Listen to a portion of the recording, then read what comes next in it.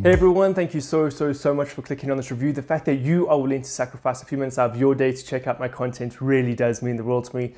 Today we're going to be reviewing Only Murders in the Building Season 2, which is coming out on Hulu and then Disney Plus South Africa.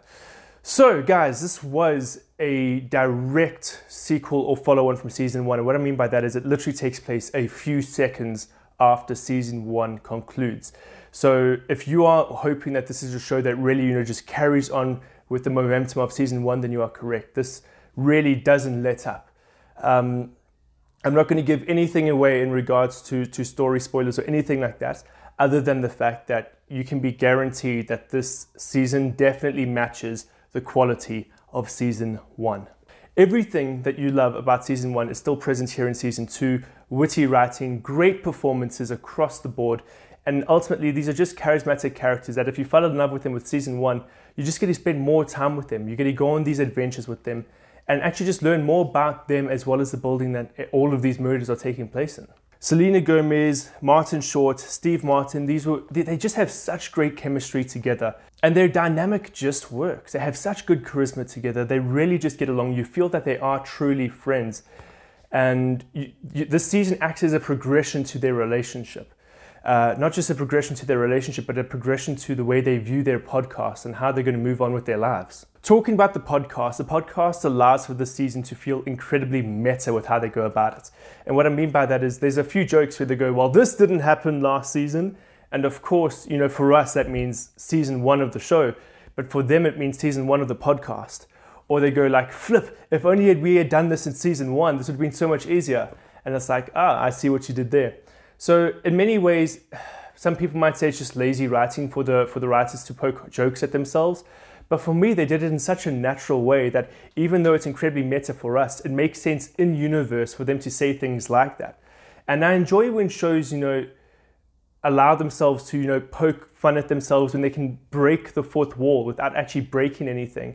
Because in universe, they're not doing anything wrong. And then something I really enjoyed about this season was a focus on family. Family was a massive theme throughout this season, and we allow ourselves to really learn more about these characters and delve into what makes them work, what makes them tick, and ultimately what their motivating factors are. We get to see this relationship between fathers and sons and fathers, especially when it comes to Oliver and Charles. We get to see how their relationships with their sons impact them now, and how their relationships with their fathers impacted them when they were younger and turned them into the men that they are today. So I guess it's also, part of, leaving a legacy. That's also something that is quite prevalent in the season, or prevalent. That's a word I always screw up. Prevalent or prevalent. It's prevalent. But that is very prevalent in this season as well, because even though we focus on two older men, we also get Selena Gomez's character, Mabel, who is someone that's still creating a legacy for herself. And she's, becoming this internet celebrity that everyone absolutely loves.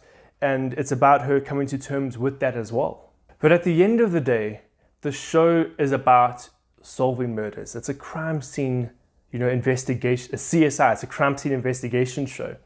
And it does it in a very unique way. It's done the exact same way as Season 1. It's incredibly fresh in the way it solves these murders. It doesn't have to rely on tropes like NCIS or CSI, where they can take all of their evidence back to the lab, and they have these high-tech labs that can just break down all of the evidence.